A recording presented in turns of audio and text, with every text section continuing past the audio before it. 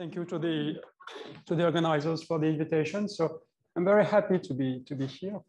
So the subject of this talk is not exactly mean-field games, but there will be some relationships with mean-field games, and I will try to tell you exactly in which way I have in mind that this could be applied to mean-field games. Also, I have to say that this is a work in progress. This is not completely achieved, and this is not yet an archive. But as you will see, we have some results. And when I say we, it means that this is a joint work with one postdoc student from University of Nice, so William Hammersley. And so the very basic topic of this talk is to discuss the common noise. So what about choosing a common noise for mean-field games, but possibly for other types of models, and in such a way that we get some nice properties for this common noise. And so this is the first slide of my talk. What do we expect, or what we would like to have on the noise? Yeah, so the objective is to get some regularization effect by means of the noise. So I'm trying, or would like to use the common noise in such a way that I get some nice modification for mean-field games. And basically, one modification effect would be to get uniqueness. And for sure, I recall you what everybody knows in the room is that uniqueness is a very rare situation in mean-field games. But I would like to restore, to enforce uniqueness by means of a specific form of common noise. And somehow this is connected to the discussion that we had yesterday in Pierre Willion's talk about some possible ways to enforce regularization and uniqueness phenomena for mean-field models with some nonlinear interaction in some way. A short review of the literature on this kind of question. There are some known instances where you can indeed enforce uniqueness by means of the common noise. And I guess that one of the first examples in this direction was given in the PhD thesis of Rinel. So Rinel is just in the middle of the audience today. And so what he studied during his PhD thesis is a kind of linear quadratic mean-field games. And basically when the cost and the dynamics are linear and quadratic, what happens is that the equilibria are Gaussian. And so this is absolutely trivial somehow to randomize the equilibria in order to restore uniqueness, because if you use a finite dimensional common noise, which is only additive, what you are going to get in the end is that you randomize the mean of this Gaussian equilibria. And this is sufficient to enforce uniqueness at the end of the day. To recast what I just said, what happens is that when the equilibria are Gaussian, the master equation is much, much easier. Somehow it becomes a finite dimensional equation. And the usual common noise that you have just can be just rephrased in terms of a Laplace, a finite dimensional Laplace in this finite dimensional PDE. And then you can benefit from smoothing effect in finite dimension. There was another example that I studied with Beraktar, Chekin, and Cohen for finite state space. So now you have mean-field games on a finite state space, and you would like to design a shape of common noise for which you can get existence and uniqueness. So I should insist that this should be true, even though you don't have monotonicity for sure. This is absolutely this would be the objective. And so what we did is that we used a type of common noise inspired by the study of population genetics. This is what people call in stochastic analysis, Wright-Fisher noises. And so in this way, we were able to show that possibly in some manner, this was possible to enforce uniqueness. But for sure, the very main challenge, at least for me, this is one subject that I like, is to have a look at infinite dimensional models. So really, when you have a look at mean-field games on a continuous state space. And somehow, once again, this is absolutely related to what we had yesterday in Pierre Willion's talk. For sure, the very difficulty is that since the state space is now infinite dimensional, because this is the state of probability measures, if you just have a common noise, as we had yesterday in the talk of Pierre, that's not enough to enforce uniqueness and to get some modification phenomena, because the common noise that we had yesterday in the talk of Pierre, and this was exactly the same type of common noise as the one we had in the book with Pierre and Jean-Michel. This is just finite dimensional. So this is not enough to enforce uniqueness. And a few years ago, I did one paper to say, well, possibly maybe this could be possible to enforce uniqueness by using an infinite dimensional common noise. But the point is that I did that by lifting the problem in a Hilbert space. And when I said that I was lifting the problem in the Hilbert space, the new problem in the Hilbert space was no longer a mean field. I'm going to explain to you this in the next slide.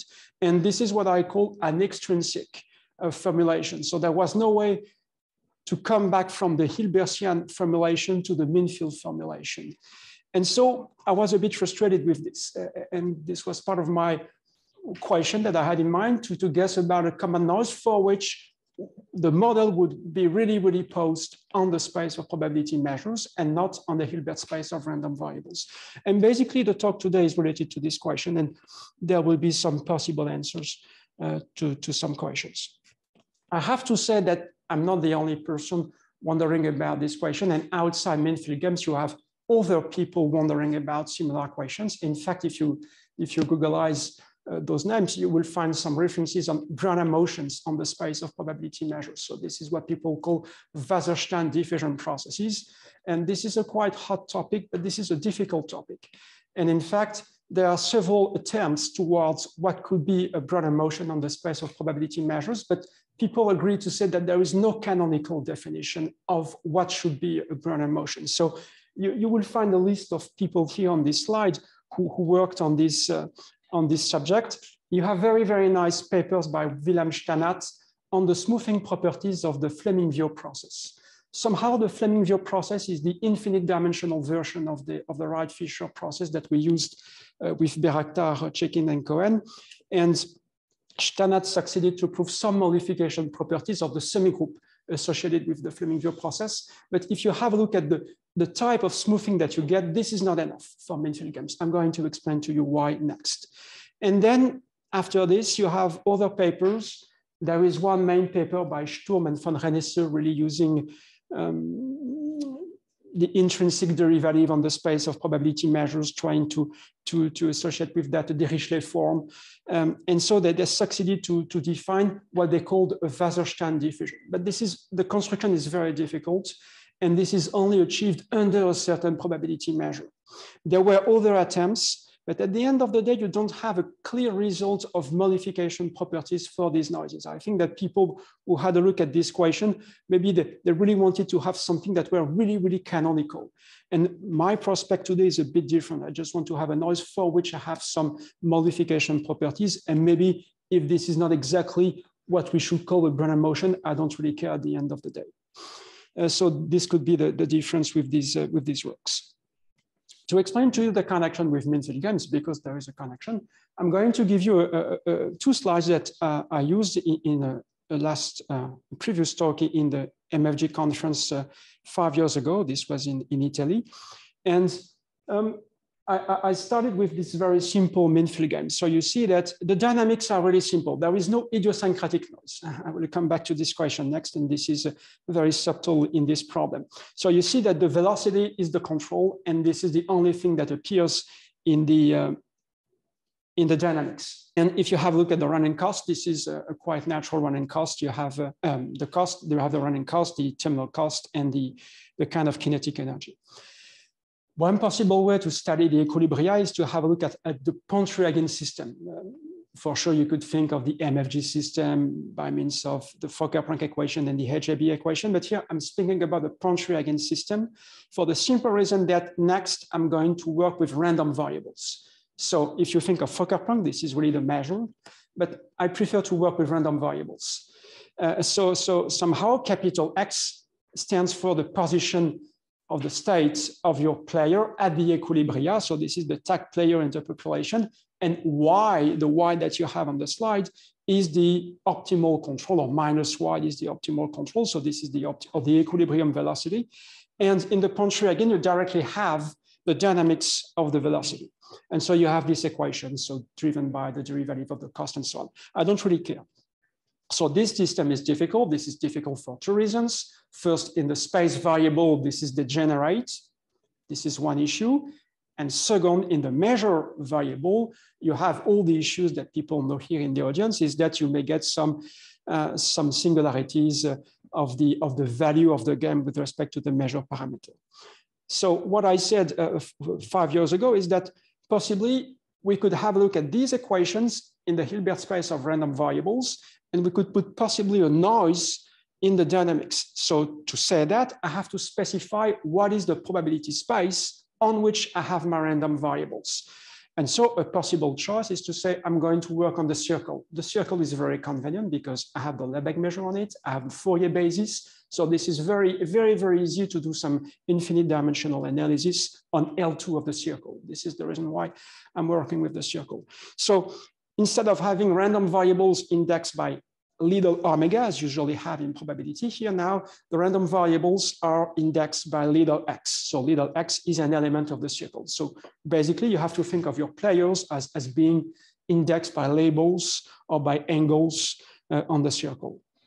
And so now you have your system. So you see that these are the three bottom lines on the slides. And once again, X is for the randomness. So here now the randomness somehow, this should be the randomness that you have in the initial condition. This is the only randomness that you can have in this type of models. There is no idiosyncratic noise. And I would like to randomize this equation. I am in a Hilbert space of random variable. And this is exactly what you saw very briefly yesterday in the talk of Pierre Williams. He spoke about this kind of operators. This was in the early slide of his talk. And so you can try to put an infinite dimensional noise in this.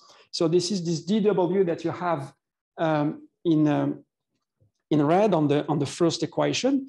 So this is what we call an infinite dimensional Brownian motion or cylindrical Brownian motion. And if this is not clear, the meaning is not clear for you, this is pretty easy because I'm working on the circle. You should have a look at the line -2. So for those of you who are in the audience, this is here.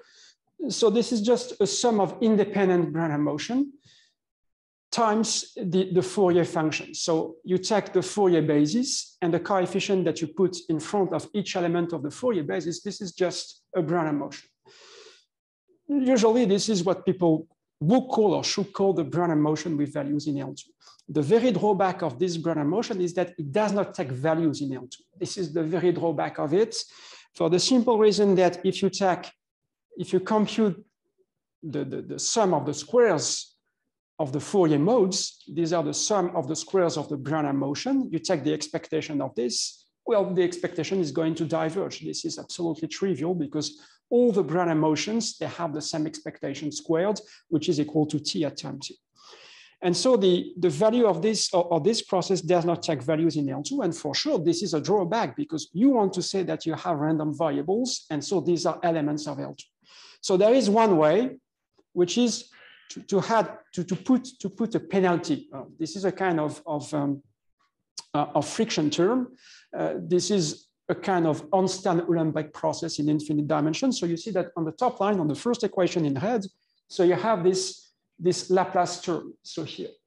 And the very good point is that under the action of the Laplace, what you do is that in fact, you cut somehow the high modes in the expansion of the random variables. And so by composing the action of the noise and the heat kernel, you are going to project back somehow the dynamics in L2.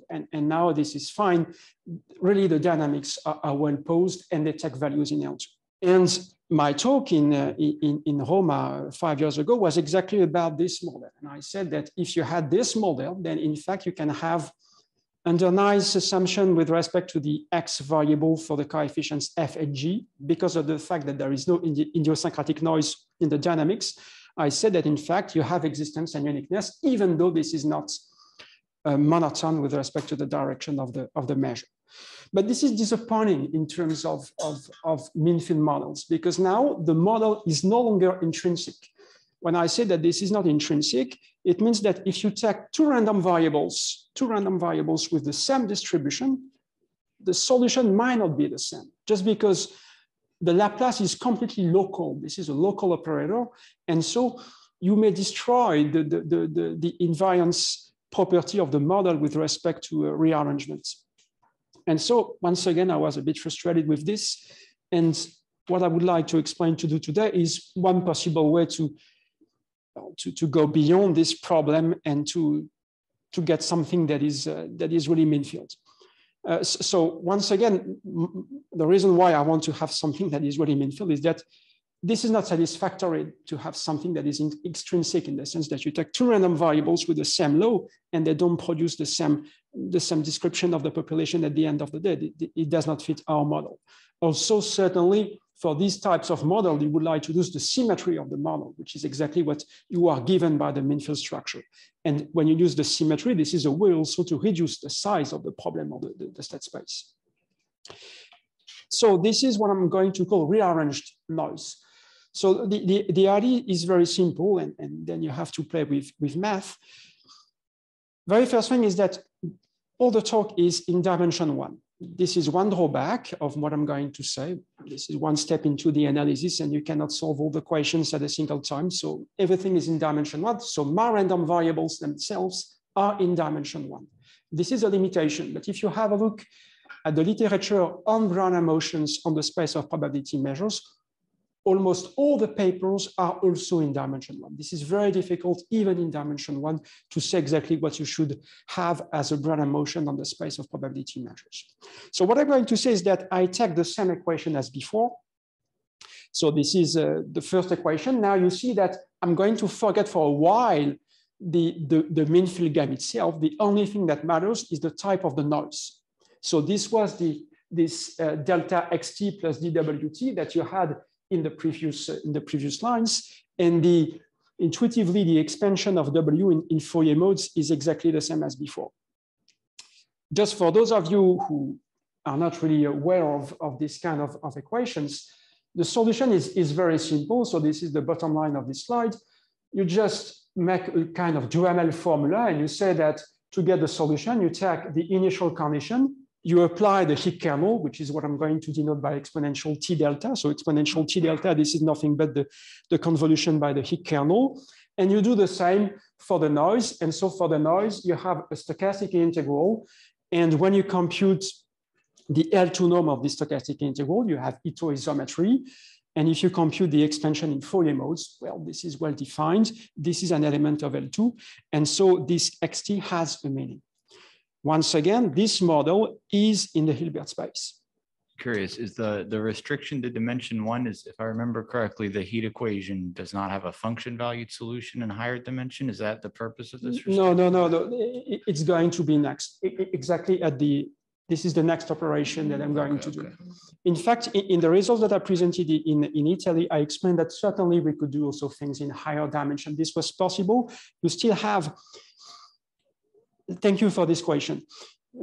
X can be in dimension one, so little x, the probability space. But what matters is the dimension of the random variable. So you have this capital X in this equation. And when I say that d is equal to 1, it means that this random variable takes values in dimension 1. So you could have a system of these equations. All of them would be on the circle, and they would make sense. So what we are speaking about, this would not be a problem. But for what I'm going to do, I would not be able to do exactly what I'm going to do if capital X were valued in a higher dimensional space. I think that this is clear now. Okay. So thank you for this question. So what I'm going to do is to use the fact that in dimension 1, there is a simple way to identify a random variable and a measure.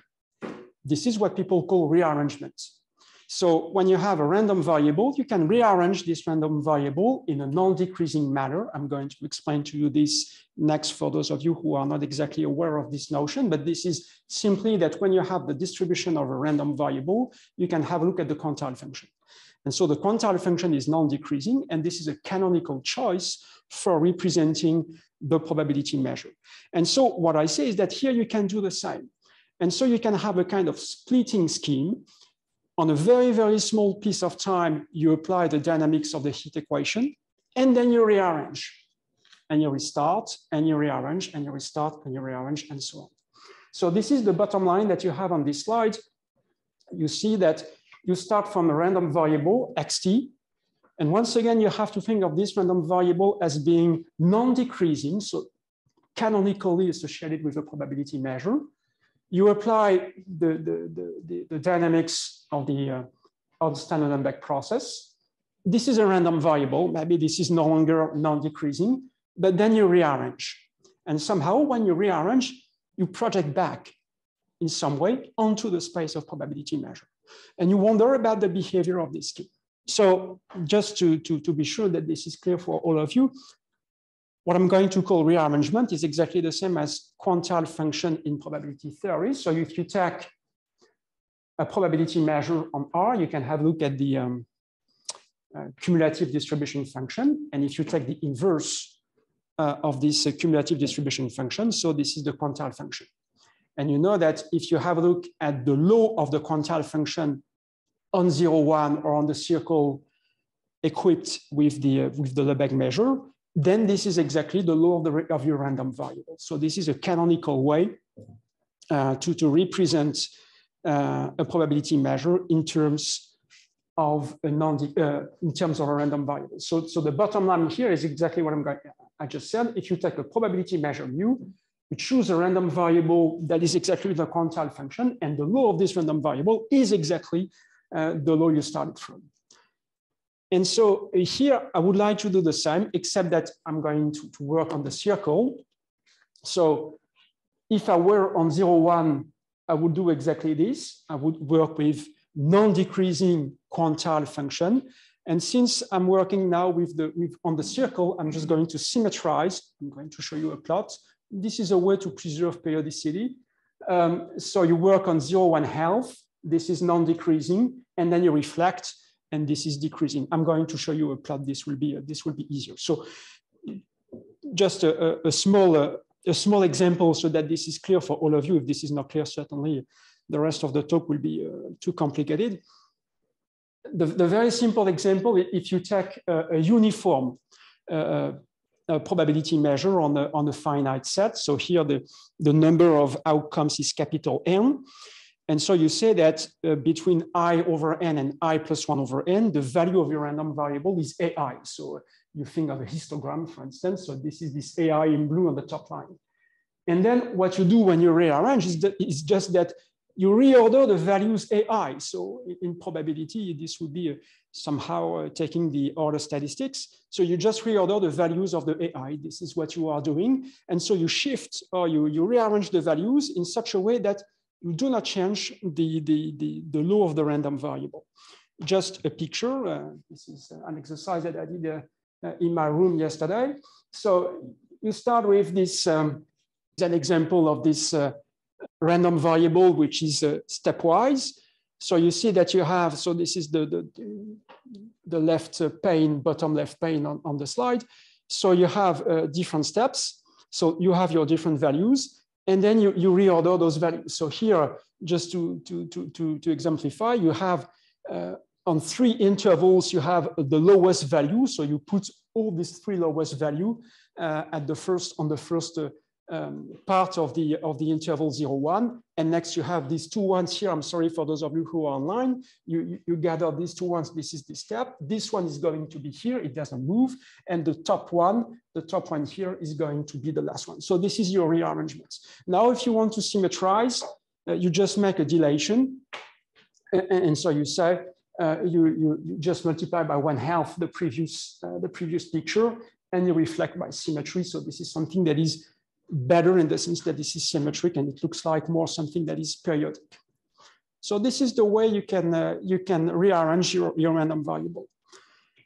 Back to my problem, I can define an Euler scheme and wonder about the limiting behavior of this Euler scheme according to this idea. So I say,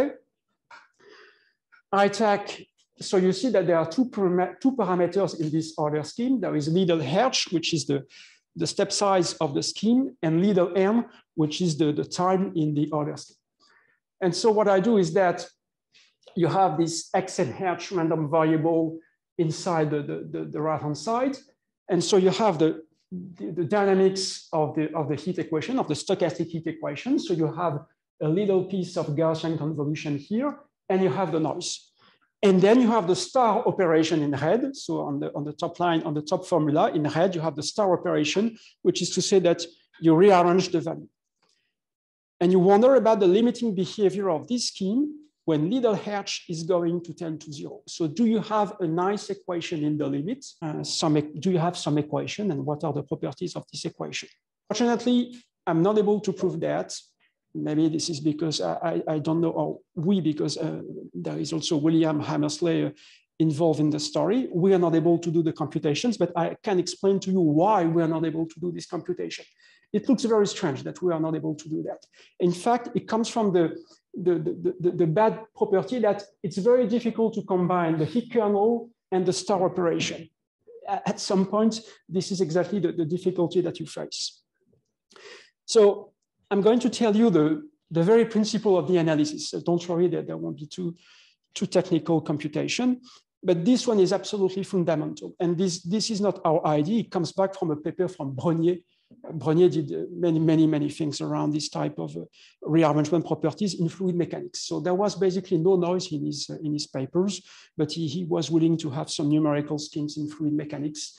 And he was explaining the interest to have rearrangements. I'm not able to explain all his works, but we took part of his ideas in this paper. So there is one property that is crucial with rearrangement is that this is non-expansive. So this is what you see on the line in the middle. So if you take U star minus V star, you have a look at the L2 norm. So you cannot increase the L2 norm of the difference when you take the rearrangement. So you see that this is less than U minus V L2. So this is really the L2 norm of on the torus. And so what you have to do in the analysis of the order scheme is to apply this non-expansion property with U star being the position of the order scheme at time m+1, and V star that is exactly this function, or no, not exactly this function, the location of the scheme at time capital N for another time, a long time before a little n. And you just propagate, you are going to see why, but you can forget about this one for the moment. You propagate by the heat kernel along the right amount of time. And so you apply the non-expansion property with exactly, I'm sorry, here this is a mistake. There is no star. On the bottom line, there is no star in U. I'm sorry, U is without the star. So this is what you have inside this formula without the star. And V is equal to V star. And so you see what you have. You do the computation. Don't worry, I don't want to be too technical. So if you compare the distance, or if you have a look at the distance between the location of the scheme at time m+1 and the position of the scheme at time capital N transported by the heat equation, then you have two terms that appears. There is one term at time N. This is exactly the same term at the time before, but you have one step of heat kernel inside. And plus, you have the impact of the noise. The impact of the noise in the paper of Brenier, you don't have this because basically the models are completely deterministic. But now in our model, we have the noise. And what you want to do is that you want to compute the size of this, which is exactly the microscopic impact of the noise. And if you do the computation, you realize that when the noise is a white noise, this is something that is h to the power 1 minus something. I don't care about the exact exponent. This is strictly less than 1. And now if you come back to the first term, you realize that there is a difficulty because you would like to iterate this computation.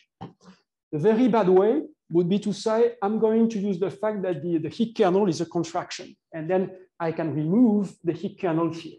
If I do that, I'm dead. There is no way to go further because I will make the sum of things of size h to the minus 1 minus something. So at the end of the day, I will have h to the minus 1 for the number of terms I have on a macroscopic time times this term, and this is over.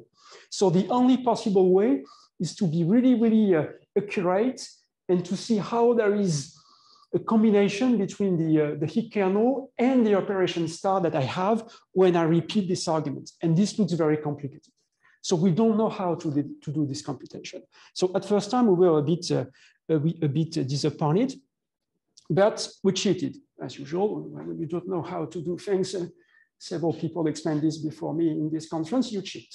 And the way you cheat is that instead of using a white noise, we are going to use a colored noise, which means that in the Fourier expansion, you kill the high modes at some given rate. So this is the term that you have in red here. So you put this m minus lambda, and lambda is, maybe there is an absolute value. I'm sorry, I forgot the absolute value around m.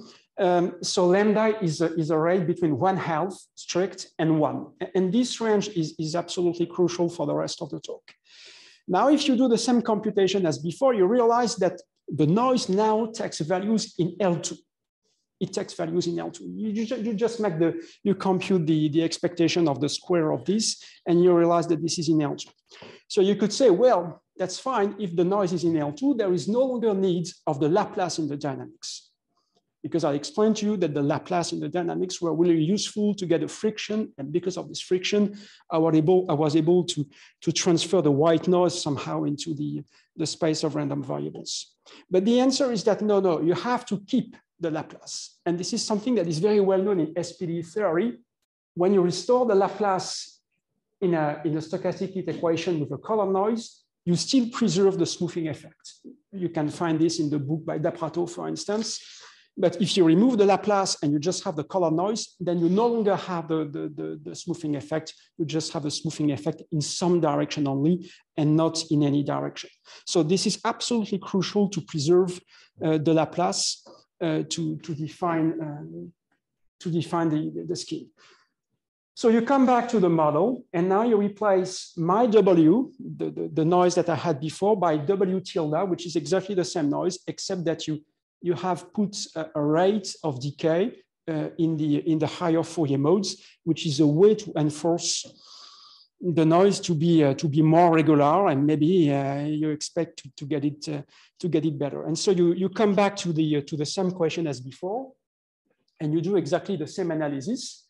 So you have a look at some increments between the position of the scheme at time m+1 and at time n. Forget for this exponential for the moment. I'm going to explain you next what is the impact of this convolution by the heat kernel in X capital M. And you apply exactly the same arguments, non-expansion property as in the papers of Brognier. And now the very good point is that the size of the noise is fine. This is capital O of H, just because you chose sufficiently fast decaying Fourier coefficients. And then once you have this, the remainder is of size O of H. And now to pass from this line to this line, you can just use the fact that heat kernel is a contraction in L2, and you can iterate. It looks pretty simple. And so what you have at the end of the day is that the magnitude or the size of the increments, so this is the kind of time regularity of the Euler scheme, is controlled by the length, the time length that you have behind. So what you wonder at the end of the day, or what you say, is that certainly there is, I did a typo here. I'm sorry, there is a typo in my last formula. There is no exponential here on the, let me put this with the pointer so that everybody has this. So this term, you have to remove this exponential where you have the pointer on the slide. So you have two terms. You have exactly the time length, which is exactly the blue and red part, and you have the distance between the random variable xn and the convolution of the same random variable. And to address the last term, this is something that is well known in Fourier analysis, or in the analysis of the semigroup of the heat kernel. To compute the distance between a function and the convolution of this function, certainly this is better if you have a bit of regularity on the function. So it means that here, certainly you would like to have some a priori estimates on X capital N. So this is something that we did. And once again, this is something that you can do. I don't want to be too technical, but in fact, you can compute the derivative in space of your random variable. What you have is that you control the derivative in space of the random variable in terms of what you had at the previous time, and the derivative of the noise, which is also in h1 minus something. And here, this is exactly the same problem as before. If you can exchange the derivative in x and the heat kernel, so you get the term in blue on the slide. So you have the heat kernel applying to the derivative at the previous step. But if you use the fact that the heat kernel is contractive, once again, you're dead. So there is one thing that you need, and we just proved a very simple inequality by means of many things that are known on the rearrangement of functions in dimension one, is that if you have a look at, so this is the bottom line on the slide, if you have a look at the derivative of the heat kernel of the rearrangements, you can control this by the derivative of the heat kernel of the previous function that you started from, but the variance in the kernel of the heat kernel, you have to decay it a little bit. So you see that this is not here, the variance is exactly h. Here you have to say that the variance is h times rho, and you make the integral with respect to rho. So this is one result that we got in our analysis. And if you do that, somehow, this is a way to exchange the derivative, the heat kernel, and the rearrangement, and to propagate the modification effect or the smoothing effect of the heat kernel in the analysis. So at the end of the day, this is the end of the computation. What you have is that the distance between the position of the heat of the Euler scheme at time n and the same, but at time capital N is more or less, so in L2 norm, in square L2 norm, this is more or less the time length that you spend between capital N and little n. In probability theory, once you have this is almost what you call tightness. This is not exactly tightness, because tightness, which is a kind of compactness, in fact, I'm going to explain this very quickly. For having tightness by means of Kolmogorov arguments, you would need to replace the power 2 that you have in blue by a larger power p, but I'm not going to explain this. These are tedious computations that you can do. But basically, the idea is exactly this one. And so the final result for this section is that your scheme converges to a limiting process. So the convergence, this is what we call a weak convergence. If you don't know exactly what it means, you just take for granted the last two lines. It means that this is a kind of almost sure convergence for a tilde process, and the tilde process has the same law as the process that you started from. So you can just regard this as a kind of almost sure convergence for a new process which has the same distribution. So you have a limiting object. And now the question is, what about this limiting object? What can we say about it? And do we have some nice properties on this object? So this is what I called the rearrangement of the stochastic heat equation. So I postulate, or I claim, that at the end of the day, you get a stochastic equation that is reflected. The fact that you have a reflection, this is not exactly a surprise, because for those of you who know reflected equation, this is exactly what I'm doing now. On each small step, I get the rearrangement, and this is a way to project on the space of non-decreasing functions. So this is a way to enforce the solution to be a quantile function, and so to be canonically identified with a probability measure. And so this is, once again, this is when you pass to the limit and you make all the computations, you get exactly a stochastic heat equation with a reflection. And now I just have to say that we are not the first one to study stochastic PDEs with a reflection. And I have to say that other people did that. So Donati and Pardou, Noir and Pardou, Zambotti as well. So they did exactly reflected SPDEs. But the reflection is to preserve the positivity of the solution. There are some connections, in fact, because here what I want to preserve is the fact that this is non-decreasing. And when you think about the positivity, somehow this is preserving the sign of the derivative. So there are some connections, but the two equations are not the same. If you really compare, they are not the same, but in spirit, there are some connections. And also you have, after this, other works by Barboux, Daprato, Toubarot, Rockner, people really aware of SPDs, who try to get some very general result about reflected SPDs. But as far as we saw, none of those results directly covers the equation that we have now. And so we have to more or less to deal by hand this equation and to explain what are the properties of this equation. So the very first thing is, what is eta? So eta, this is a reflection. This is a kind of pushing force that is acting infinitesimally, and that forces the solution to be really non-decreasing. So when you are at time t, you have a small kick because of the noise and because of the Laplace. You lose the non-decreasing property, and then by means of this projection or by means of this reflection, you are pushed back onto the cone of non-decreasing random variables. And so the properties that you have at the end of the day is that if you take a test function u that is non-decreasing in the symmetric sense, because I explained to you that I had to symmetrize on the torus, u acting on d eta, this is non-negative. It comes back, or it comes from the results that you have on the rearrangement itself. This is what you have at the end of the day. And these kind of things, maybe this was not written in this way in the paper by Brognier, but certainly you can see this kind of thing. So this is for a test function acting on d eta. This is non-negative. Now the question, to give really a sense to d eta, is to say, if I take a process z with values in a suitable space, is it possible to give a meaning to d eta or to the integral of z with respect to d eta? And the answer is yes, provided that z is smooth enough. I'm going to explain to you why. And so if z is acting on d eta and z is non-decreasing symmetric, this is positive. And so this process is non-decreasing. And so the way we constructed this process is to say that you can expand formally in terms of Fourier coefficients.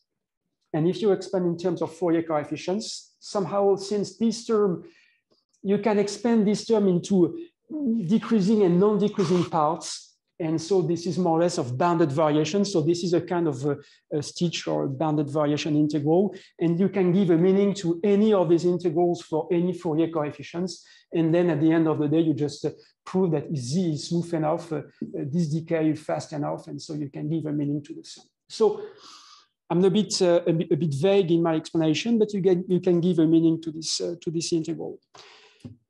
So based on this, you have a definition of solution to this reflected SPDE.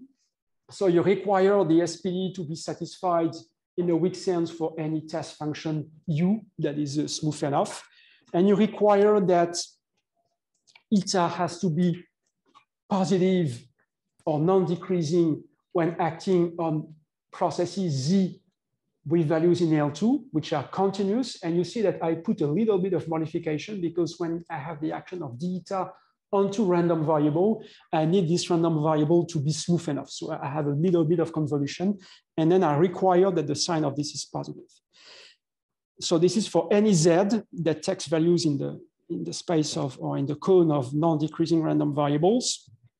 And I have a kind of least action principle that says that when I replace z by the solution itself, then I have exactly, in fact, minimality in this condition, which is exactly to say that x must be somehow orthogonal to d eta. This is a computation that you can do based on the rearrangement property. So these are the three computations that you have, or the three properties that you have to get a notion of solution. And so the next result, I have to move forward, is that we get a solution by compactness arguments started from the Euler scheme, and we have uniqueness. So the arguments of uniqueness is not that difficult.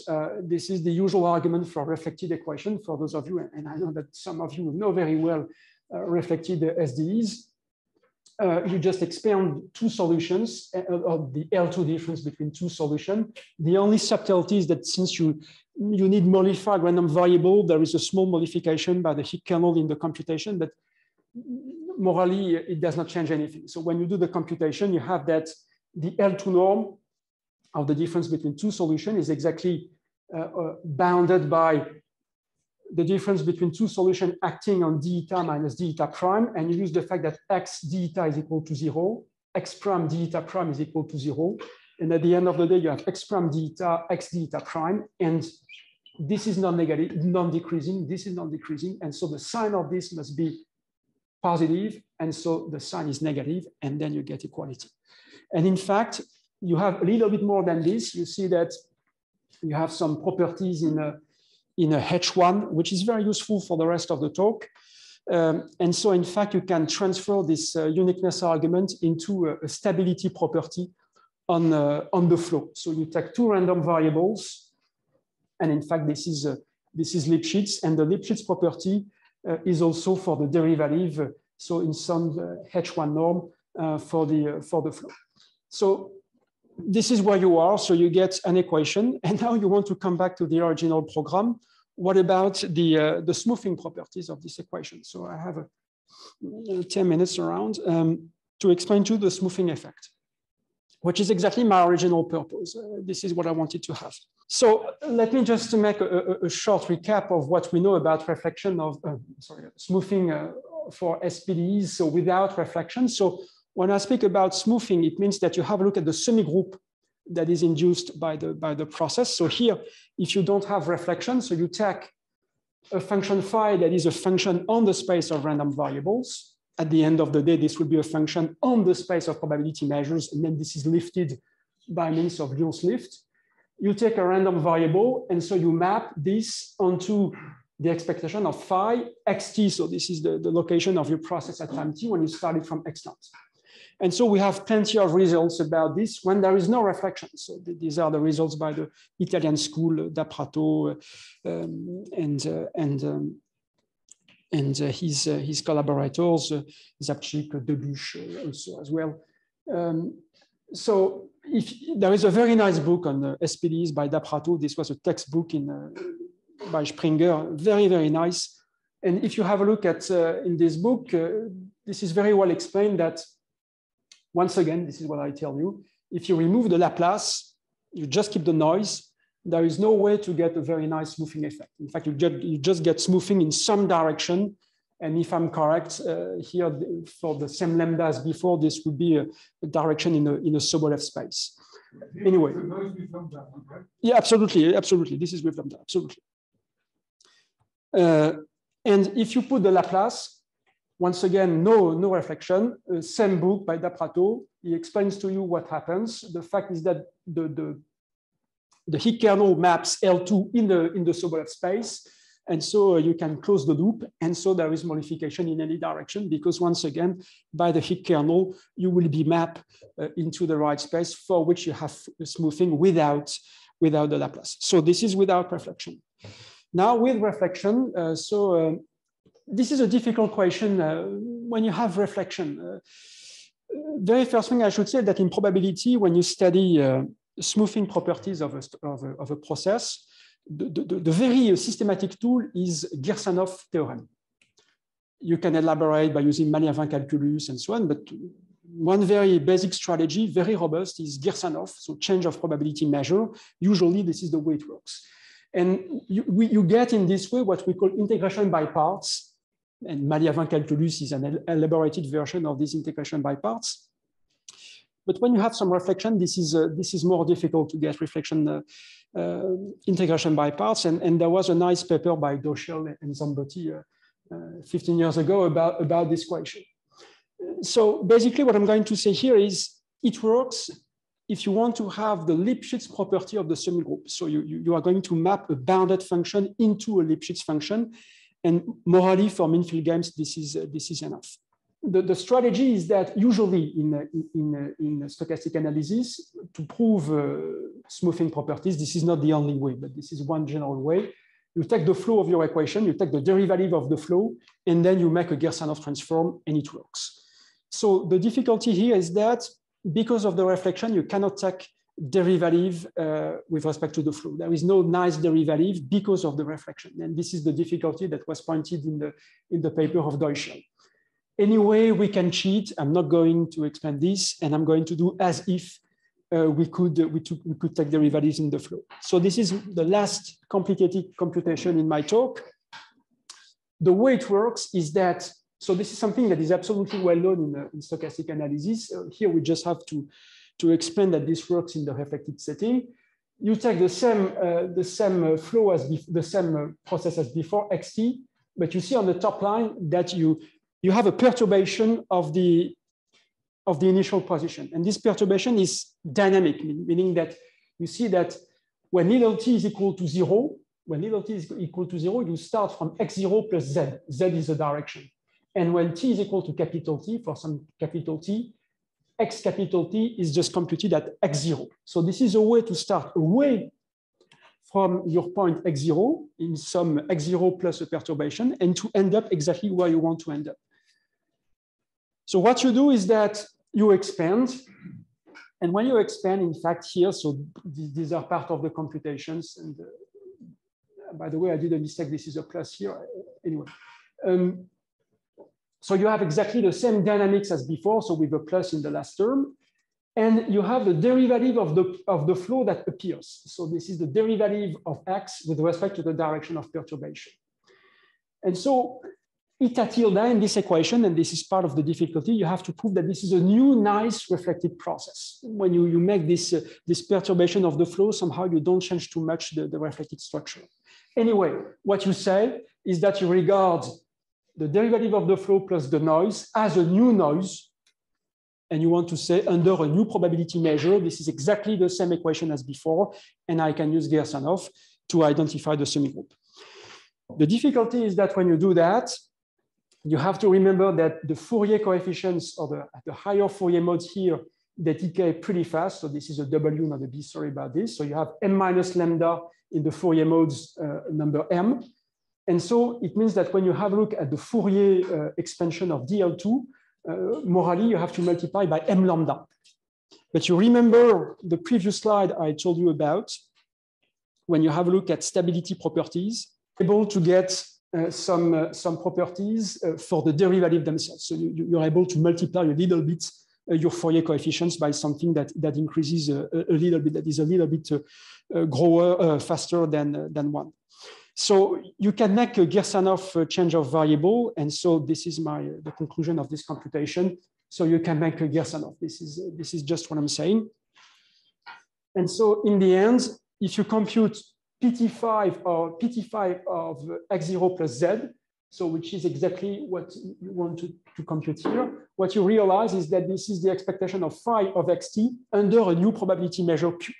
And so when you take the derivative with respect to z, in fact, in the right-hand side, the only thing that you have to do is to take the derivative inside the probability measure. And you have the explicit shape for this probability measure, which is given by Gersonov. And this is the way you get the integration by parts formula. So it seems to be fine here. So this is the final result that I want to stress. So this is the estimate that we have for the semigroup. And we have the key point is that for sure, the Lipschitz estimate is bad if phi is just bounded. And what matters for application is the rate at which it blows up in small time. This is the only thing that matters in the analysis of nonlinear equations. And the very good point is that we are able to get an exponent here, 1 plus lambda divided by 2, that is strictly less than 1, which means that this is integrable. And if you know a bit of nonlinear equation, when you have an integrable singularity, certainly you are able to reproduce the analysis coming from finite dimension. I can explain to you this next if you have the question. Anyway, so at the end of the day, this is our last result. So this is not as good as in a finite dimension with a real Brownian motion for which you have t minus 1/2. So this is a little bit worse. If you think of the boundary case, lambda is equal to 1/2, which is the best we can choose. It means that you have a 3/4. But anyway, this is integrable. And the fact that this is integrable, certainly this is enough to apply to mean field games. So I'm done with this presentation. The only thing I want to say is that I have some further prospect. If you have questions, I can answer. But for mean field games, so you can write the master equation for the same problem as the one I told you before without idiosyncratic noise. And this is something we have not done for the moment. You put in addition the generator of this process that I described to you. And since the smoothing effect is integrable, maybe you can get Lipschitz estimate that you need to iterate a small time results into a longer time result. So this is one first remark. Second remark is that for sure, what I would like to do for mean-field games is to put an idiosyncratic noise. This is not so trivial because you have to combine the impact of the common noise and the impact of the idiosyncratic noise. It means that philosophically, what you do is that you have your random variable that is rearranged. And what does the idiosyncratic noise is that it makes a convolution of the law of this random variable. So you have your rearranged random variable. You have a look at this in terms of a probability measure. You make a convolution by a very small, with a Higgs kernel with a very small variance, and then you iterate. And so you have a new splitting scheme between idiosyncratic noise and common noise, but this I don't know exactly. And the next question is a higher dimension. You saw here that we just used the rearrangement, and for sure it works only in dimension 1. So here my feeling is not completely clear, I have to say. One possible way, but I don't know, it might be to use optimal transportation, which is a kind of a generalization of rearrangement in a higher dimension, but I don't know. I have not studied this in detail. This is just one possible question that you can wonder. So I think that I have on time. Thank you. Thank you, François. Are there any questions? Thank you for your talk. I have a naive question. At some part in the beginning, you have this symmetry that you do after the rearrangement, symmetration. Where does it serve in the computation? I probably missed that. Oh, in fact, this is very useful in some of the properties of the rearrangement. There are, in the analysis, you use some properties of the rearrangement, and there are some inequalities that we use for symmetrized rearrangement, and this is useful. Another reason to have this is to say that certainly if you think of a continuous function on the torus, if you just rearrange in a naive manner, this would be just non-decreasing, and so you would lose continuity. And so the regularity of it would be bad. And so this is certainly better to say that you start from 0 to 1/2, and then you decrease back to preserve continuity. Rearrangement cannot increase the modulus of continuity, preserve the modulus of continuity.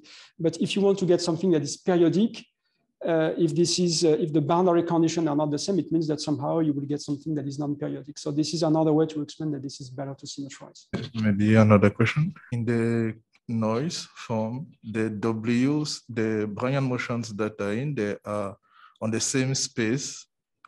They are also defined on the circle.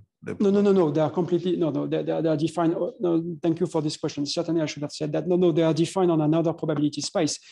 The point is that in mean-field games, so the thing that you want to have is the law of the population. And under the action of the common noise, you randomize the law of the population. So you say, when you compute the law with respect to small x. And now on the top of this, you have another noise which randomizes your random variable, and so your probability measures. So they are constructed on another space. Sorry, I should have specified this. Think about mean-field games precisely, where you have a finite number of players, large, and when the number of players goes to infinity, you find your process. What should happen to this player if you try to discretize the stuff with a finite number of players? Yes, that's a really good question. So certainly this is something that you can write down. So for the Laplace, these are local interaction. So the very first thing is that, I forgot to say, you put your players at the roots of 1. So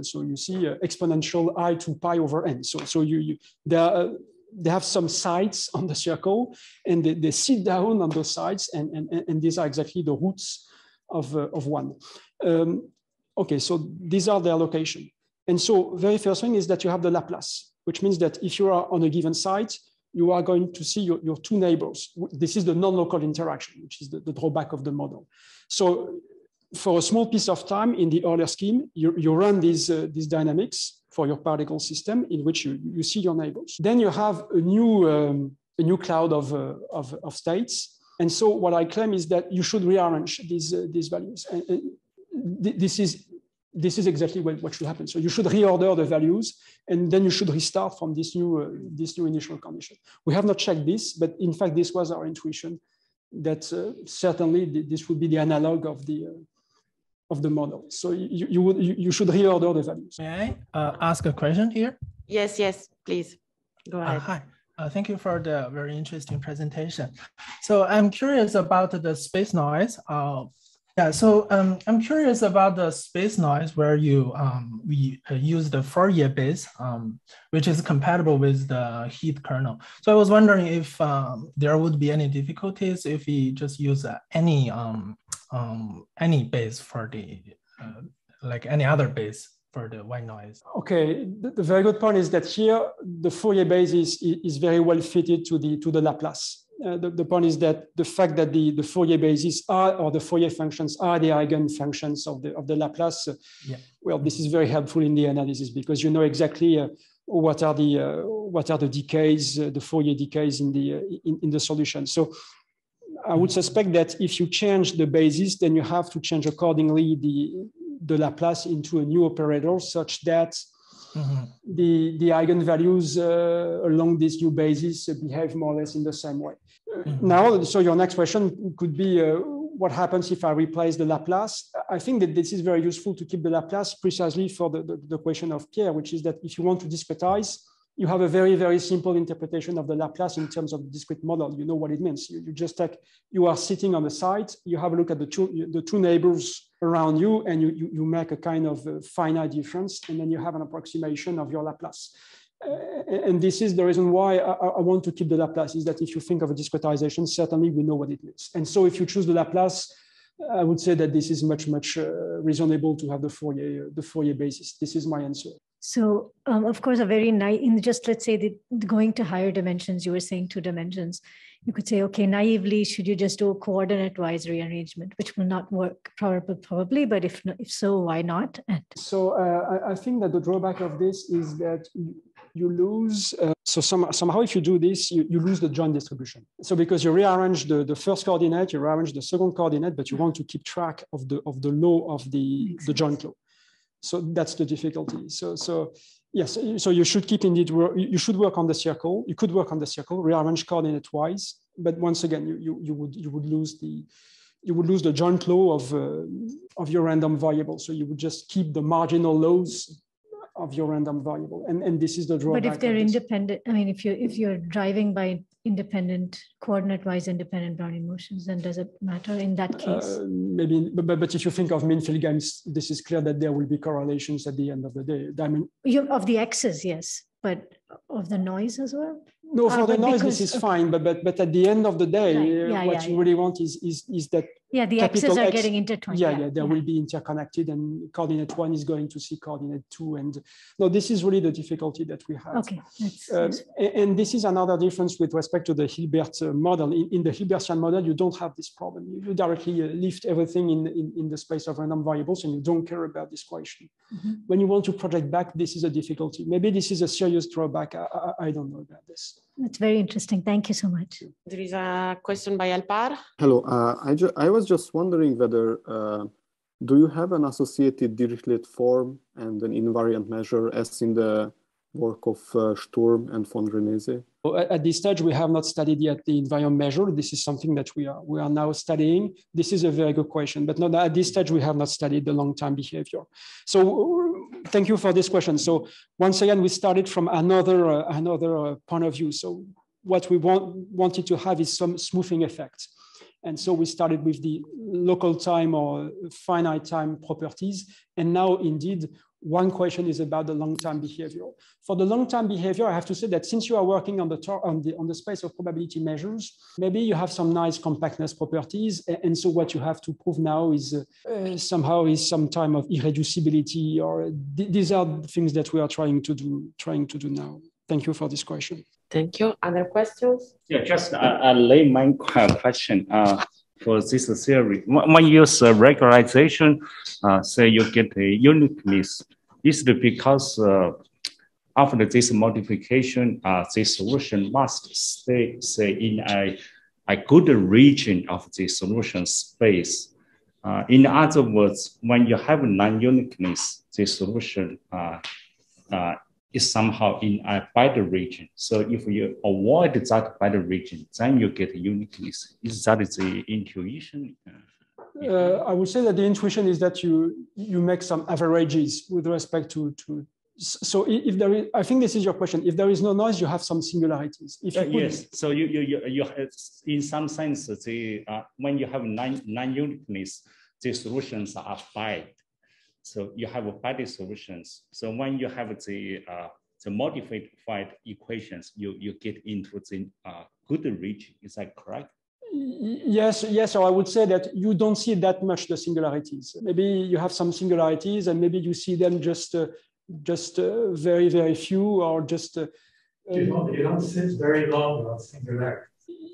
Yeah, exactly. So because of the noise, you visit the space, and certainly you average with respect to what you see, and so at the end of the day, you don't see too much one given singularity. This is my answer to your question. I don't know whether you are satisfied with that. If you think of models without noise, if you have a singularity, you may see this singularity when you compute in terms of the characteristics. Here, when you have the characteristics, once again, because of the noise, you modify, and so your characteristics are going to visit the space, and at the end of the day, you are going to make an average, and so the contribution of one given singularity will be quite small. So this is my answer. We did an explicit example with Rinel. That there was an equilibrium with there was a mean field game with three equilibria without noise. And so when you put the noise, this was exactly the answer to your question in this model. When you put the noise in this model, what happens is that there is one equilibrium that you no longer see. So there were three equilibria, and this was in dimension one. So there was an extremal equilibria, a minimal one, and one in between. And so because of the noise, you jump from the minimal to the maximal, and after some time, you decide to follow one of the two equilibria. What happens is that in this situation, when the intensity of the noise is very small, is that you select somehow the two extremal equilibria. But when you compute the value of the game, you have some averaging property that says that the value has to be smooth. But once again, in terms of selection for the original problem, this is exactly what you say, in the sense that there are some possible equilibria, and after some time, you decide to follow one or to follow the other equilibria. This is exactly the way it happened in this example, when the intensity of the noise tends to zero. So for the selection, exactly for the selection to the original problem. So this is my answer to your question. First, when there is the noise, you average, and when you try to select, what's going to happen, maybe, but this is a picture in dimension one, is that you are going to follow, in this example, you follow the extremal equilibria. This was the rule, because you jump from one to the other, and after some time, you no longer leave this equilibrium. So this was a specific example that we studied with Rinel. Thank you. Really, there are two questions. There are two questions in your own question. One, when the viscosity is given, what happens? You modify, and what happens next when you let the intensity of the noise tend to zero? So what do you select? Which is a much more difficult question. So maybe let's thank again François and all the speakers of the morning.